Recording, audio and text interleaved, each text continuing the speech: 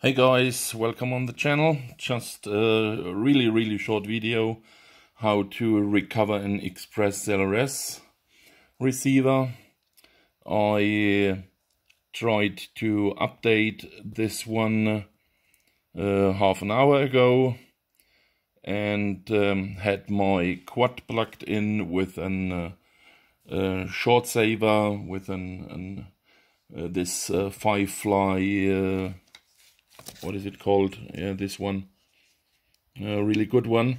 But I had it in 1 amp mode and it worked until the receiver triggered a beep, I think, at starting the flash procedure. And so, yeah, power was down and the boot, the flash aboard, and the receiver was not dead, but it was blinking all the time. Yeah, now it's recovered already, so it's blinking fast. Let me just disconnect this quick for you. Sorry for this amateur radio video. So it was blinking like this. And then I remembered, yes, there is an easy way how to flash it with an FTDI adapter. I first tried the Betaflight pass-through method, but didn't work. Then I connected it to an FTDI adapter. I have them laying around from other projects. But I made a small mistake at the first try. And that's the reason why I do this video. There are other videos, but I think they don't say that explicit to you.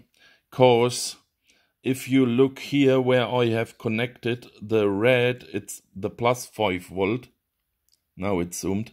And the ground, you see in between them are RX and TX pads.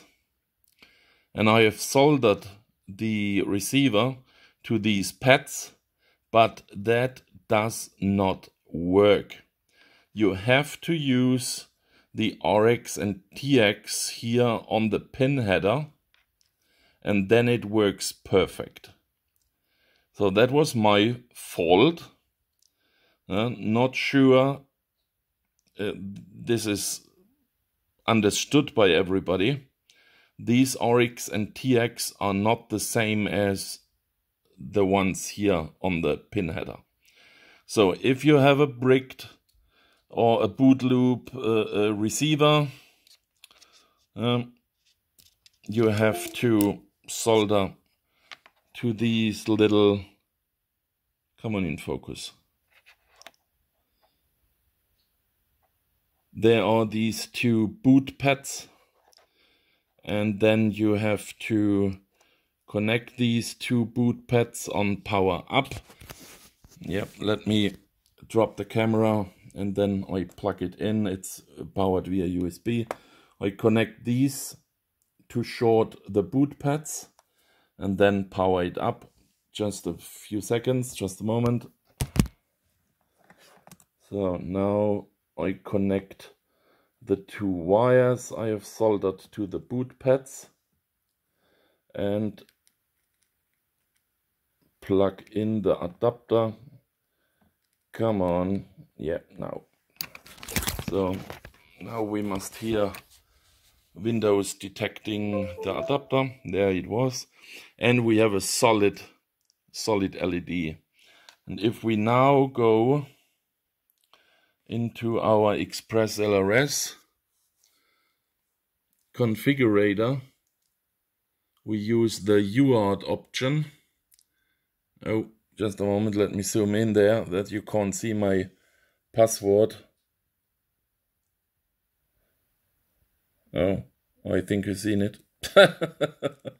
And then select the right COM port, it's 12 on mine, and then build and flash, and then it takes a moment to compile everything, and then it's working.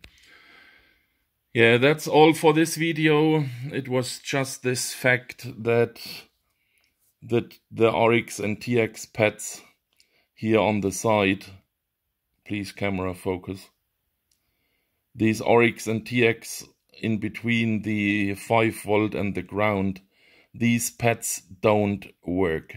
You have to use the RX and TX here on the pin header, and then it worked first try. So here again you see one success. The receiver stays with the solid LED, and after the result is success, you have to power cycle it. So disconnect it, reconnect it.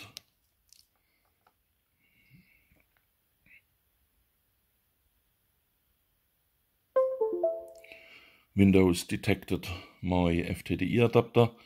I have no radio turned on yet, so the receiver should go in flash mode, and I have configured Wi-Fi, so it should connect to my home Wi-Fi network. Yeah, come on, in a few seconds.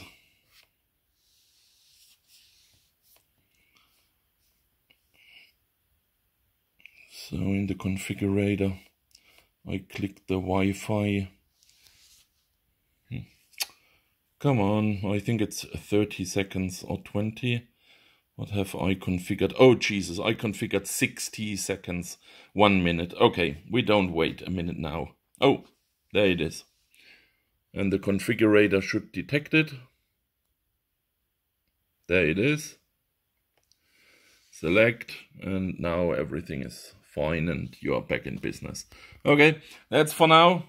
Sorry, it's a little bit longer than I expected, but I think it is important to say that this explicit, don't use these RX and TX pads here on the side. Use the ones here on the pinout. Thanks and bye.